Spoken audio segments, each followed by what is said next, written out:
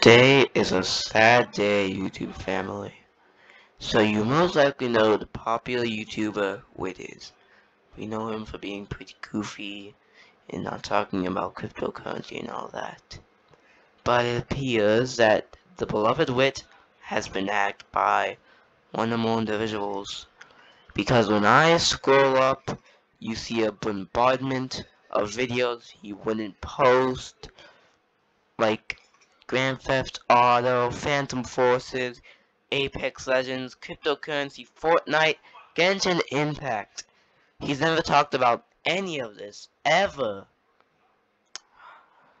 So obviously, whitt has been hacked, and I hope he gets his channel back. Respect.